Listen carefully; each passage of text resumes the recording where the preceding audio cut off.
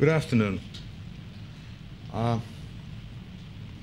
don't think I ever managed to give a speech in the afternoon, just after lunch, and not having somebody in the audience fall asleep. Eric promised me he will do that this afternoon. If it happens to you, don't worry. It's absolutely normal. It often happens to me as well. Not while I'm speaking so far, but may come with age. AGE, please. One of the first things I've learned as a consultant many, many years ago was the customer's perception about consultants was, if you can't do it, teach it. And if you can't teach it, become a consultant. Earlier this morning, Lawrence gave me another similar expression saying about sales, marketing, and human resources. Sorry, Ivan.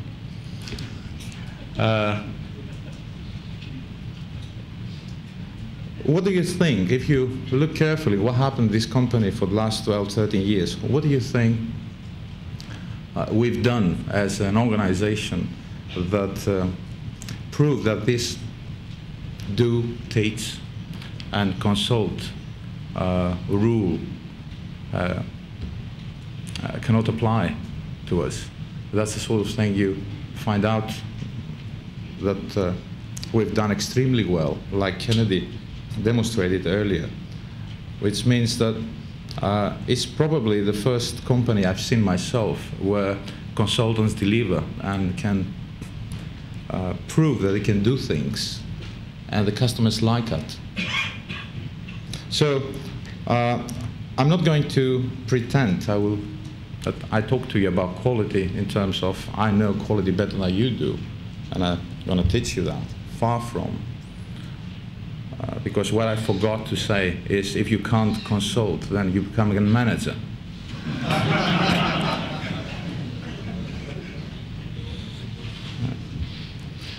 What I'm trying to say the next 30 minutes or 28 minutes probably is that in the team that David put together, Kennedy, Tom, and myself, we are having a brief that says we will have to ensure that this successful company sustains growth with the same success.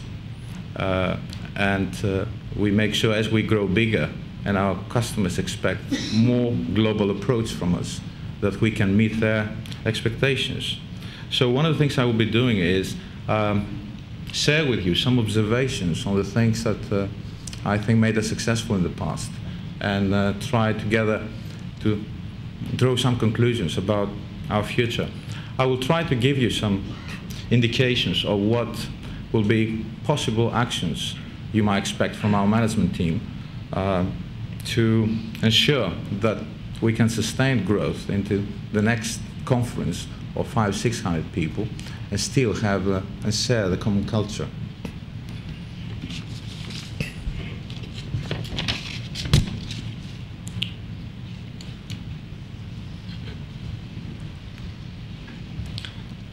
I said earlier, the secret of our success is the team of consultants we put out there.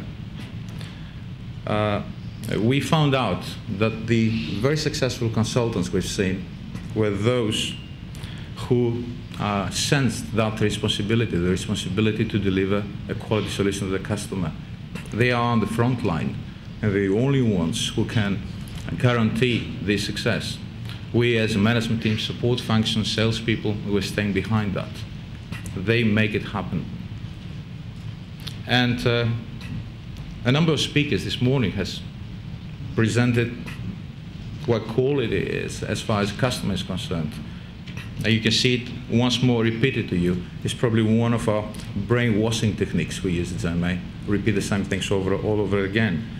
Again, that, in my perception, is the provision, if you want, the meeting the customer requirements, providing solutions which fulfill the specifications, being available in time, and costing less than the perceived value of the solution is the key to success. The consultants carry this responsibility. and they've proven it in the past that they can do it very well in a company like ours. On the other side, consultants are employees of this organization, and what we always expect them to do is to think commercially. People say, yeah, for selling we have salesmen. We found out that the most important,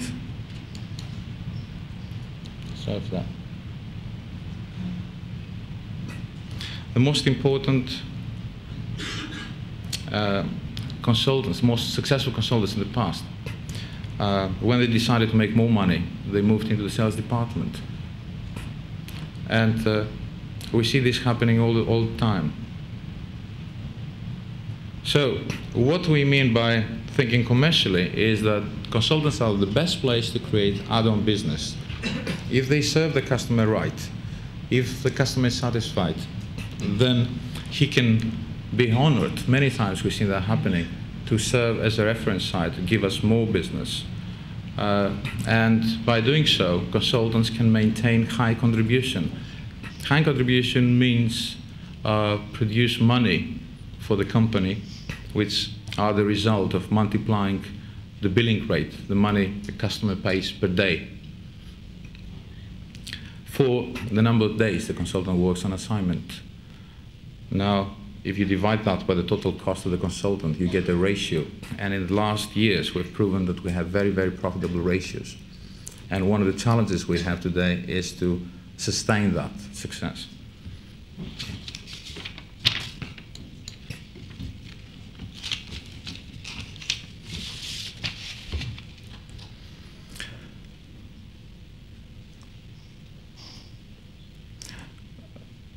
Let's spend a couple of minutes to see how this company has grown in the last 12 years. We have witnessed a typical scenario we see in other small entrepreneurial companies. We had a number of people out there in the early days. We called them country managers. They were country managers with themselves as the sole employee of the company, often in the beginning. But they all shared a number of cultural elements that were common to all of us in the early days. And they shared the basic instinct of an animal. Take it as you like. We were animals out there. If you don't believe me, ask Carl. What was the result of having people like that? Is that they believed in what they were doing, and they created the success by recruiting people who were better than themselves. And they had more animals joining the zoo. And we done consistently that one, and we went further. We created city-states like the Middle Ages. We had good time, teasing each other, selling each other's territory stuff. But that was fun. As long as we were small, that was okay. That was the prime, if you want, the prime formula for success. There was an unconditional independence of the country manager. He was the king. But Karl was the Kaiser. But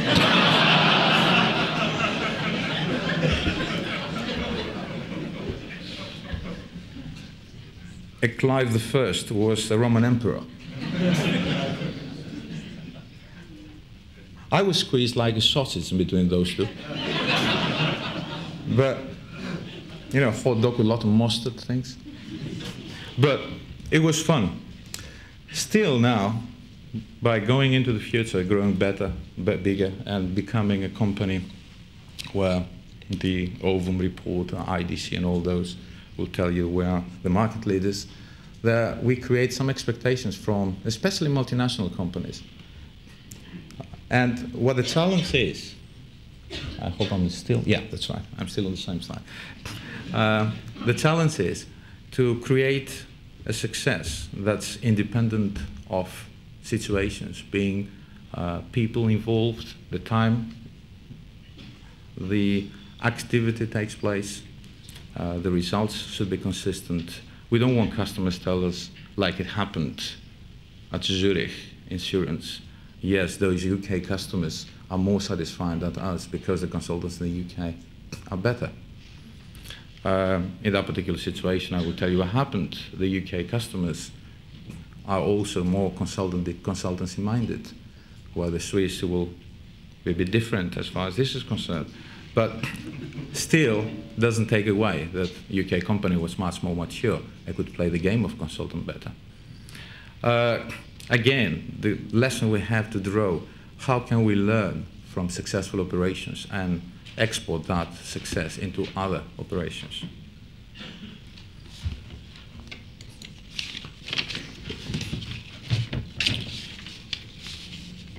To summarize, the requirements we've seen were simple. We need consultants to think commercially, and they do so far, and we need the new ones who just joined us to take the example of the past and go further. We need them to think commercially, to create opportunities for the company. We need them to think consistently. We don't need to go away from the animal instinct, because I think we still need entrepreneurship in the company. But we need some coherence, if you want. We need to preserve that instinct.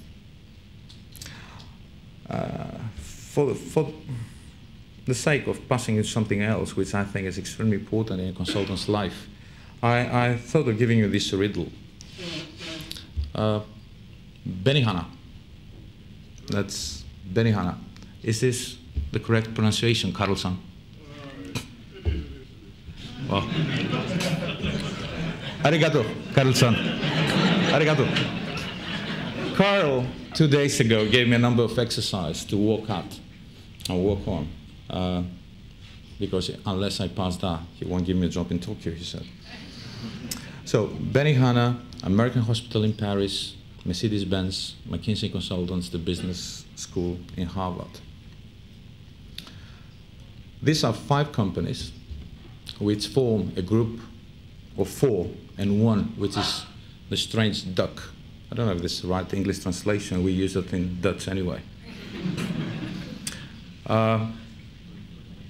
Benihana is the rest of those typical Japanese steakhouses where they cover you with a big cloth, you know, all over the place to protect your clothes, with funny inscriptions like "I love my emperor" or "I love sushi," sort of thing. And you stick around a big table, cooking plate, and people prepare food in front of you. The Dutch colleagues know that from the Cura Hotel, probably. American Hospital in Paris is a hospital.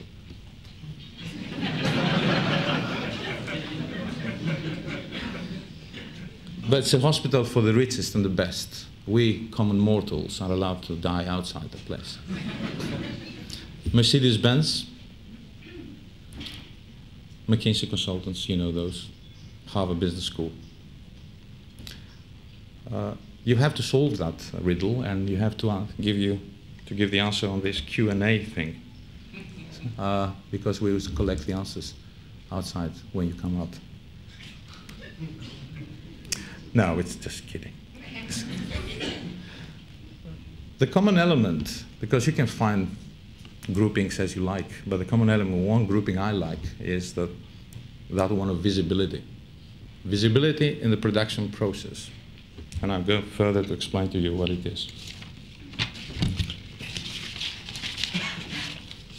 Every single company, with the exception of Mercedes-Benz, had one characteristic: visibility during the production process.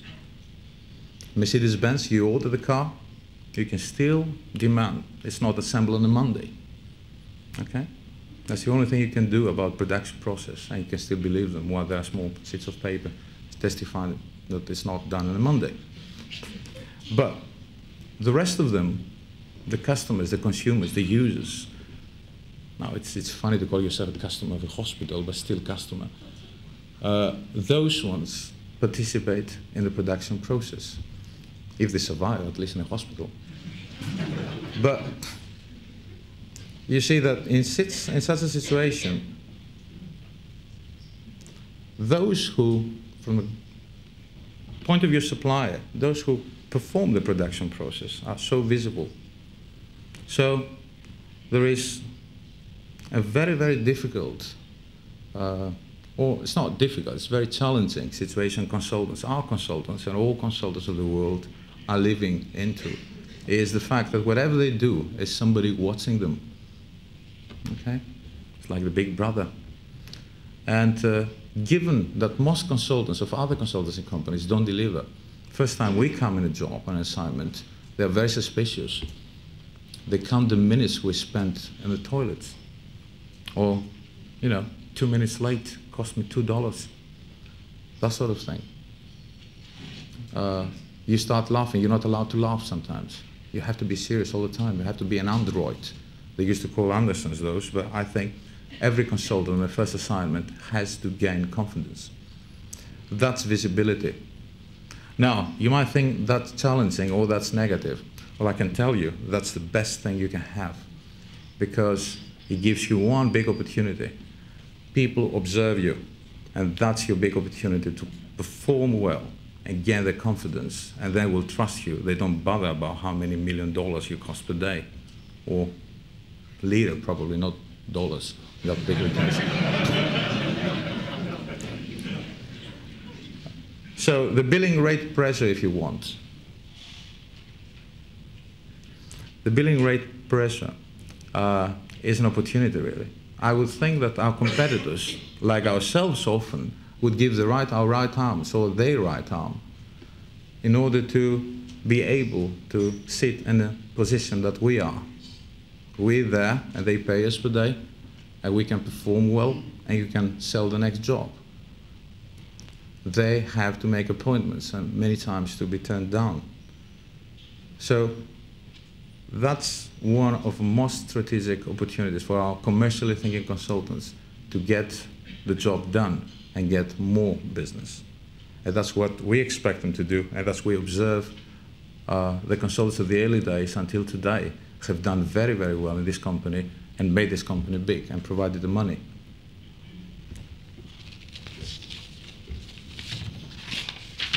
So what we find out when we observe a consultant at work, a JMA consultant or TIE consultant, I'm sorry for using the old names here. We've been through 2 company colors, 3 names in 3 years' time. But it was fun anyway. It gives us more challenge to maintain image. We learn to do marketing. And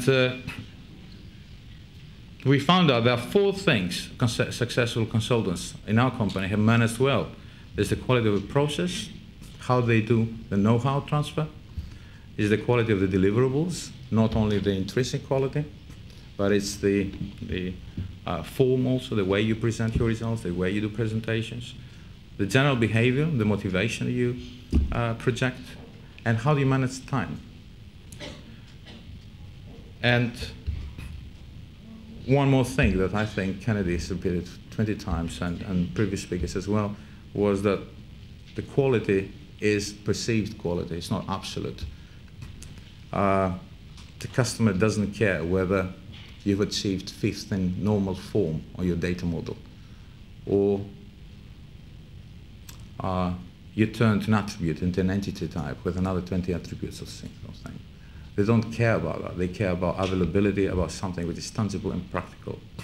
And we think again that if you observe some good works, some good reference sites, I think that our consultants have managed much better than others. We have one advantage. We have a product which supports us, so we don't need to spend more time than necessary just to squeeze some more money out of the customer. We just use our time in a very intelligent way, and we perform well, and we produce the results the customer is paying for. So, what's the challenge for us on a management team? How do you make sure this continues in the future in a consistent way? It's very simple. We need to create the environment on our level, the environment where consultants can be well-skilled, can have the right motivation, and acquire the culture. And in other words, the bottom line of it is, for us, which is extremely difficult, is to manage a team of professionals. That's it. Don't applaud yet, I'm not finished.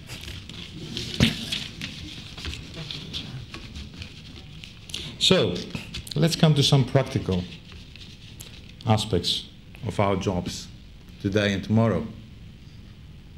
First thing we have to do is develop the ground rules.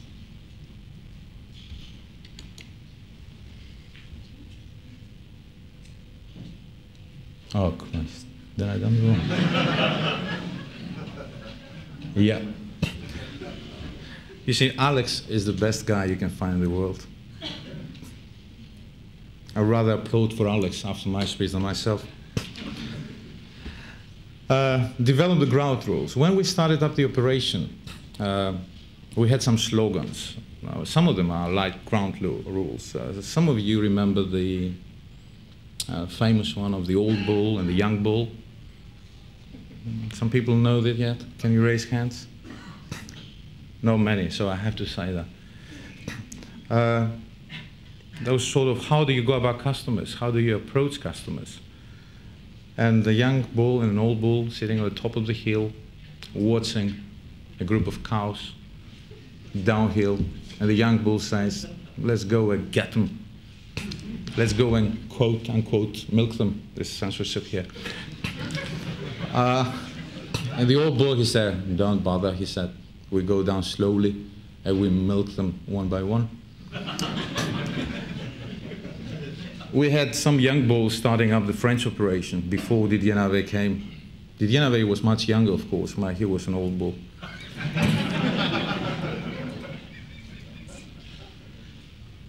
And we had those cases in other places as well. And those are the ground rules I'm talking about recruitment. You always recruit somebody better than yourself. You always have the recruitment test. Some call that the smell test. Does he smell right, the guy? And the smell test, according to the early people in this company, was, do I want to work for him, for her, or so would I like him to be my boss, or, because it may happen, speak from experience,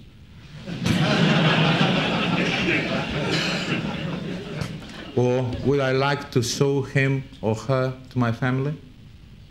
Or would I buy from him or her?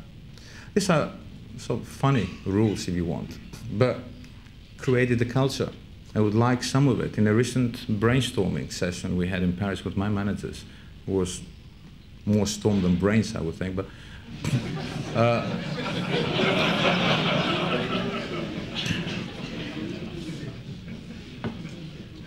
I heard some people say, why don't we go back to some of those, because they think it can help us. Now, the trick is, I think in the meantime, we discovered many other rules of that sort, which remain informal and not well known. So why don't we go back and find those rules? And could be funny from time to time, could be, quite clever in other times. And I think we can benefit a lot of having that common culture emerge from simple things.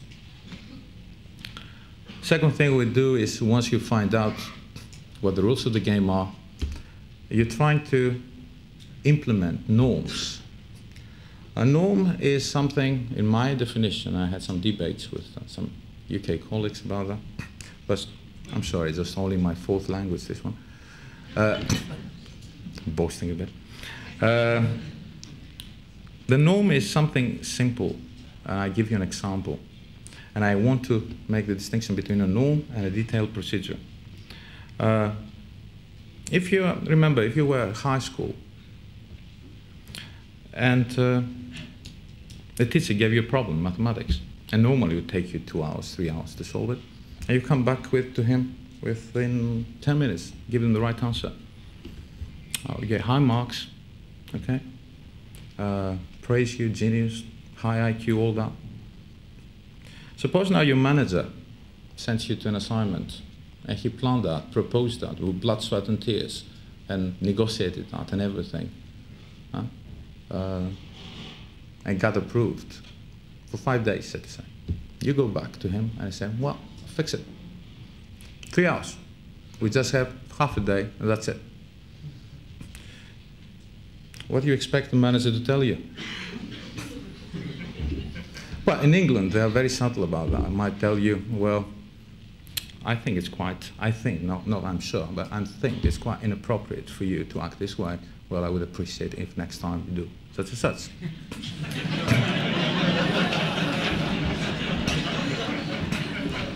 Now, in France, they will tell you, you stupid ass. Huh? Get the hell out of here. And probably in Switzerland will tell you, eat some more cheese. I think I heard once that they used to kill people with cheese in Switzerland. Whatever they say, people will call you names because they'll tell you about how come. That's a sort of debate we often have. And if we want to make sure that this doesn't happen, we have to develop a norm or a procedure. I prefer the norm because the norm will tell you a sensible consultant who is planned for a number of days on assignment, he should do his best to perform these days because it provides contribution, blah, blah, blah, blah, blah. Okay? Now, procedure will tell you for every consultant has done 3 days less per month, those planned by his manager, for 2 consecutive months, he gets a warning. Now, in some countries, 2 warnings makes, find another job, ticket to ride. So that's what I'm trying to tell you now. We're not implementing any detailed audit procedures because we want to protect the initiative. We want to protect this entrepreneurial animal instinct. Those animals don't work with procedures, we know that. I was one of them. And I would hate people do that to me. So I'm not going to do it to somebody else. But on the other side, I have to respect some rules of game, rules of thumb, simple things, cultural things. And I think that our team are extremely committed to make that happen. And another thing that people probably would blame us, and they're right, is the continuously developed skills. Training is not optional, gentlemen and ladies. I'm being chauvinist now. Come from Greece. Ladies and gentlemen, sorry. I will tell you that there is no the choice of a country manager or consultancy manager, any manager to say, well, I think people should not attend that or should study in the weekends, which at least I've done a lot. Not study, but made people study on weekends. Then the skills, if you look at the products, the people, and the ones that Keith is bringing up in the marketplace, it blows your mind up. You have to give time to people to study. You have to make sure they do it. And you test they do it. And we have also, because in the management cycle of things, there's always a stage which is called control. We have to find mechanisms, find ways that we ensure that shortcomings and quality is being identified, quality shortcomings are being identified properly, and things are happening and continuously improve the process.